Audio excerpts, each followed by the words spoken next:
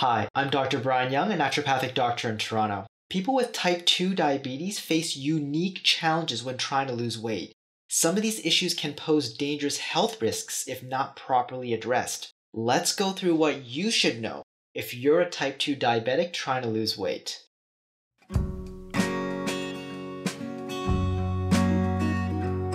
1. Mind your medication. Depending on what stage and for how long you've been diabetic for, you may be taking a number of different types of diabetes medication. They range from the initial medications given to newer diabetics like metformin to the stronger medications given to the more severe diabetics like the insulins. You may also be taking other medications for medical conditions related to diabetes such as high cholesterol or high blood pressure. Whenever my type 2 diabetic patients lose weight, their medication almost always needs to be adjusted. The two most common medications are the ones for blood sugar and the ones for blood pressure. As you lose weight, blood sugar control improves, and diabetic medications often have to be carefully reduced to avoid low blood sugar problems. Secondly, blood pressure decreases, and hypertensive medications often have to be properly lowered or discontinued to prevent low blood pressure problems. Managing these issues yourself improperly could potentially lead to an unwanted trip to the ER. Careful management of those medications is probably the number one thing that diabetics should talk to their doctor or healthcare provider about when attempting to lose weight. Find someone willing to work with you to reduce your medication if needed. 2. Watch your blood sugar. As before, one of the more common side effects that medicated type 2 diabetic patients experience while going on a weight loss diet is a drop in blood sugar. It occurs mostly with diabetics medicated with insulin rather than metformin or the sulfonylureas, but is a potentially serious medical issue that needs to be addressed. Usually it happens when a patient does not take into account the smaller meal they've eaten and injects the same insulin dose as they have in the past. As a result, the blood sugar level drops below normal, causing symptoms of low blood sugar.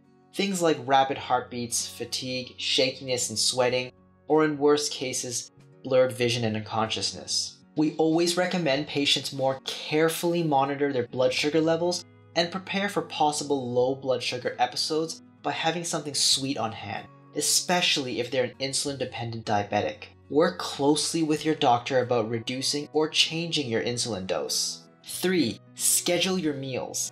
Plan and schedule your meals and snacks to more evenly spread out your food intake. For medicated diabetics, I usually recommend 3 small meals per day with 1 to 2 small snacks only as needed throughout the entire day, rather than say intermittent fasting or skipping breakfast. This helps diabetics more efficiently use the insulin to pull energy from their meals and helps to prevent long periods of fasting that can potentially cause low blood sugar. It can also help to reduce compensatory overeating when you finally do eat, as diabetics sometimes find it harder to control and manage hunger. This would also help control large spikes in blood sugar that would typically follow a very large meal. If you're taking scheduled medication, you may find it helpful to schedule your food intake around that as well to prevent any unwanted blood sugar drops. 4. Consider carb restriction. Almost every dietary protocol we use with diabetics involves some sort of carbohydrate restriction. Numerous studies have highlighted the effectiveness of low carbohydrate diets in diabetics for losing weight and controlling blood sugar. There are many styles of carbohydrate controlled diets, from ketogenic to paleo to simple low carb.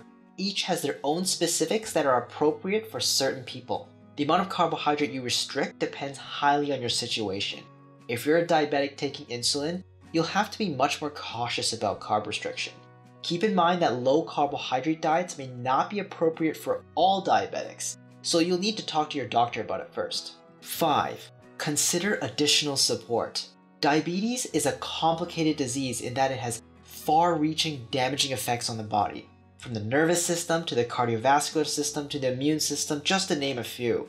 For long-time diabetics who experience comorbidities related to diabetes such as hypertension, neuropathies, or kidney damage, I strongly recommend seeking help or therapies for those specific issues as well. These comorbidities can easily pose a significant challenge to your weight loss progress. For example, if you have foot issues from nerve damage, and as a result cannot remain physically active, see a foot doctor and consider nutrients for nerve support. If you have kidney issues, it may cause increased water weight retention. See your nephrologist.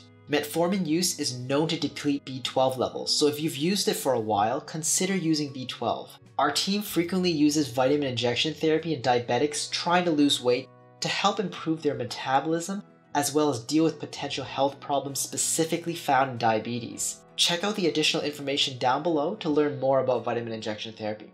6. Track your progress. Recording your progress is a good way to stay on track during your weight loss journey. For diabetics, in addition to tracking your weight, it's a good idea to be tracking your blood sugar levels, when you're eating, when you're taking your medications, and their doses. If you're taking blood pressure medication, make sure you track your blood pressure as well. This makes it much easier for you and your doctor to modify medication doses and deal with any medical issues while you lose weight. So in summary, if you're a diabetic, weight loss has additional challenges, and it will be in your best interest to work with a healthcare professional if you plan to lose weight. You'll have to carefully track more than just your weight and avoid neglecting other health issues related to diabetes. If you need additional help, feel free to reach out to me personally, as our team safely and effectively treats many diabetics trying to lose weight. Let me know in the comments down below if you have any questions, and if you found this video helpful, please leave me a like. As before, I'm Dr. Brian Young, bringing you weight loss tips on this channel. Subscribe and hit the notification bell if you're interested in learning more, and share it with someone you know can use the help.